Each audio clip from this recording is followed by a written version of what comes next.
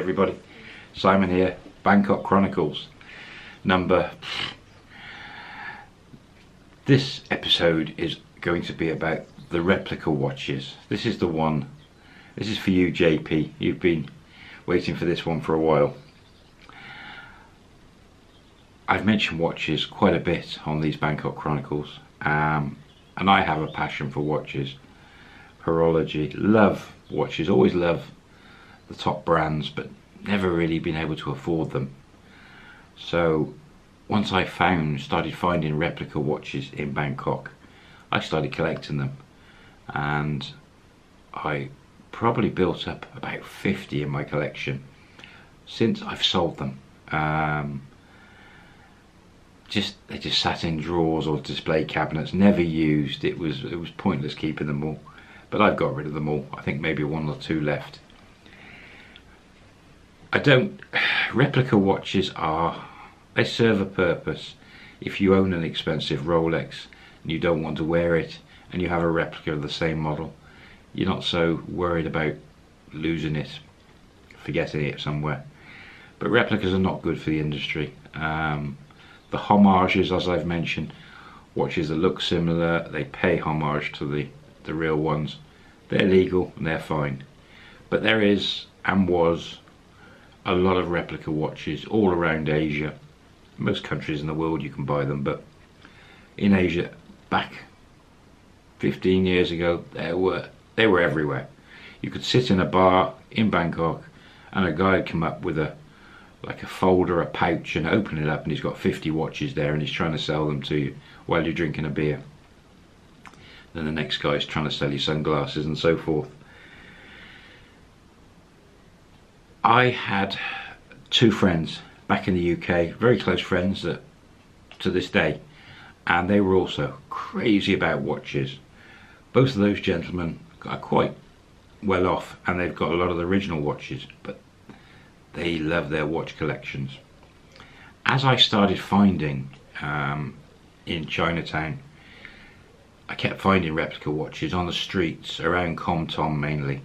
I'd seen them on Sukhumvit Road, I've seen them in Patpong Market, everywhere in Thailand you see them, but I never couldn't work out where the source was. Now, once I'd made lots of inquiries at Patpong Market, and I knew somewhere in Kom Tom, so that's next to Sampeng in Chinatown, I knew there was some people there who were importing them. Eventually, once Mem and myself were together, we were buying those cheap dollar watches, and we kept going down all the different lanes, and just by chance, it was just fate, while sitting at a cafe, if you can call it a cafe, on the side of the street having a cold drink, a woman and a gentleman, Chinese lady, Thai guy, sat at the table next to us, were talking about watches, and Mem was earwigging, and she says to me, they sell watches, and I think I just sort of said hello and excuse me, do you speak English? And the lady, Chinese lady, perfect English, and we got chatting. That's how we met this particular lady. Now, I won't mention names, but this lady was, well, she was one of the importers. She was importing from China, from Malaysia, or every country in Asia. You know, she was getting them from Singapore, from Hong Kong. They were just everywhere coming in, and she was buying in huge amounts and distributing to guys in the streets that I'd seen, the ones in Sukhumvit and Patpong. She was actually supplying them all with the watches. Whether they worked for her or she gave them discount and they then went on to make money, I don't know. But she had a network of what I would call runners. The guys would, from all these guys in the streets, the guys would want a certain watch, and the runner would go off and go and get a watch off her or off another seller, take it back to sell. So they were all connected, all these stalls, especially around Chinatown. We got chatting, and she invited, and I said that I was looking for some watches. I didn't say amount or whether I was going to be, huge amounts. But we hit it off, and Mem got chatting to her as well, and the guy was her husband. It was like a runner as well, I suppose. And she took us across the road into there was again 2 shops, just a little alleyway between, and you walk in a few steps and it opened up, and this alleyway was like a corridor going through to storerooms, and this lady had a desk, a wardrobe behind her, another lady with a similar setup opposite, a couple of the jewellers there who do strap adjustments. This was the lady, she had catalogues galore. And this is the lady that taught me all about the different replicas and the different grades. Now, I must have I visited her hundreds of times. We got really friendly. We still are to this day, and we still chat. She would bring out on the counter and show me the different grades. And to give you a rough idea of these, there was a grade B. Let's talk about, let's pick a Rolex Submariner, so I'll put a photo up. A grade B, and it sold on the street for 800 baht. Still to this day, 500 baht, 800 baht. Really tinny strap. It's very hard for me to explain and try and show you the differences of the qualities. You have to actually handle them. Pictures won't do justice. But this cheap Rolex, it had an automatic cheek movement. The strap, you could shake it and it was tinny. It was a plastic glass. It was cheap and nasty. 500 baht, 800 baht. Then she'd pull out another one, which was, back then, 1,500 baht. It had a sapphire glass, non-scratch front. The bezel turned and clicked properly. The strap was slightly better steel. And it was a quartz or a mechanical movement. Different ETAs. It could have been a Seiko inside. It could have been anything. Swiss movements. But they were really good replicas that looked almost identical to the real thing. And she had hundreds of different colours and models for every type of watch. She had everything. It wasn't till about 6 months, so a year and a half living in Bangkok, before she started introducing me to these A++ watches that had started coming in. Now these watches were, to me, selling for between 5 and 20,000 baht each watch. I mean, that's up to sort of 500 bucks. Why would you buy a replica watch for $500 when you could buy a homage watch back home for that sort of money? Well, these watches, I don't know why they made them, because they weren't going to sell many to customers on the streets and things. And there wasn't that many available, but the ones that were available were incredible. They'd done every detail. The movements inside were the same movements as the originals, or they were reproduced and made and marked like the original. If you took one of these into a jeweller's, they would really struggle to tell the difference.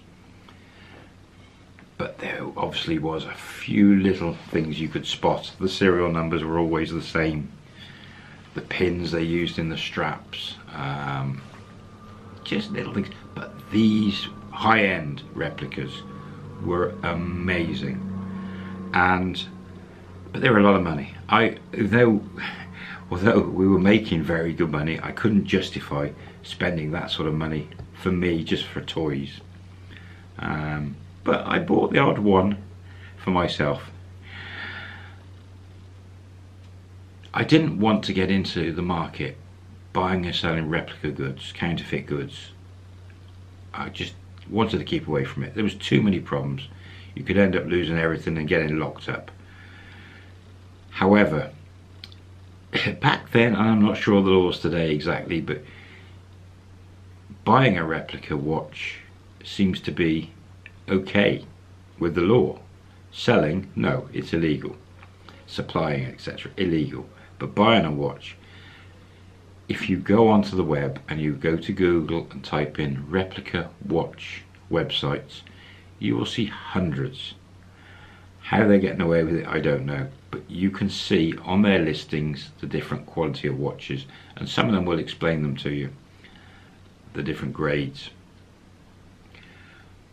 I contacted my couple of friends back in the UK and I took a load of pictures, and both of them, even though these was quite expensive, picked a couple of watches, sent me money, and I purchased these watches off this lady and I posted them back to the UK. I just charged them cost, postage, and a bit of money for my time for going and buying them.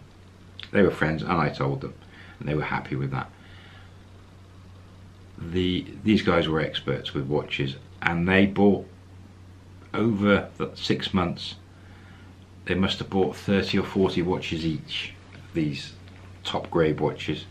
They also had some of the lower grade watches off me. Again, I wasn't making money on them, but it did enable me to make just a bit off them with my time, so I could buy a couple of watches, and that's what I did. I just used that so I could get a few.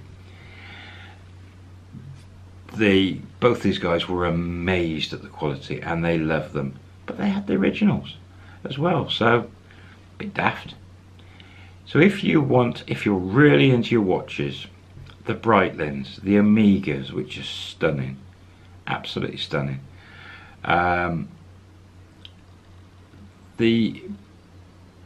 every brand is there in Thailand. You can probably nowadays, with the likes of Alibaba and Alibaba Express and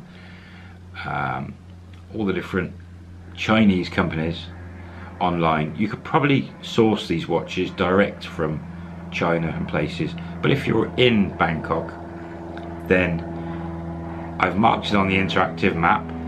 Head to, now ComTom has changed the last year or so, they've cleared it all up and moved a lot of people, but I can tell you this lady is still in ComTom, in an alleyway. Good luck finding her. You have to ask the watch sellers in the streets where the higher grade watches are. Explain to them you want the $300 watches. They'll know what you mean, and they'll know where they are. They might even have some hidden, but they won't carry many of them because of the cost for them to buy and sell. ComTom, top of Sampeng, round all the little alleyways, and ask. The more people you ask, eventually someone will say, yes, I know where, and point you. They're quite happy with all these people. If they haven't got the products, and they can't see a way of making money off you, they'll point you in the right direction. And you might even bump into this lady. If you want to see these watches at full retail price on the streets, then the only place I've ever seen them, and only a couple of them, was in Silom, Patpong Market. There was one seller I saw a couple of these, but only a couple. You'd have to go and ask them, and that's the night market. Chatuchak Market, just north of the city, I saw one Hublot, whatever it's called, one of those high-end ones up there, so maybe there. And outside of Bangkok, didn't see it anywhere. Phuket, Hua Hin, Pattaya, never seen them anywhere else, only in Bangkok.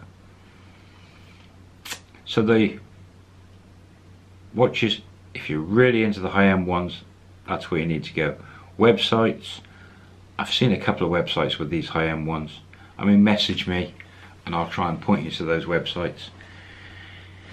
But good luck on the search. If you're a watch collector and you want some of those, that's where you're going to need to go and do some searching. It's great fun wandering around those streets around Sampeng. It's brilliant, it gets a bit hot, but it's so much fun finding the new little alleyways and things. Well worth a visit and a walk. The next Bangkok Chronicles, we're going to delve into phones, mobile phones, which was a big part of my business also when I left Thailand, so that'll be the next one. Hope you're enjoying these. Interactive map on my website, landofsmilesthailand.com. Top menu along to YouTube, point at YouTube, and a menu will drop, interactive map, and you can go in and have a look. And I'm adding bits and pictures to this map as we go along. Thanks for watching. I'll see you on the next one. Bye bye.